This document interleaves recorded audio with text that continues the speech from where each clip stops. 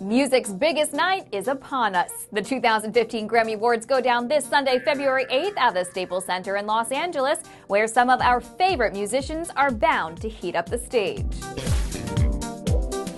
Kanye West is the latest performer to be added to the list this year.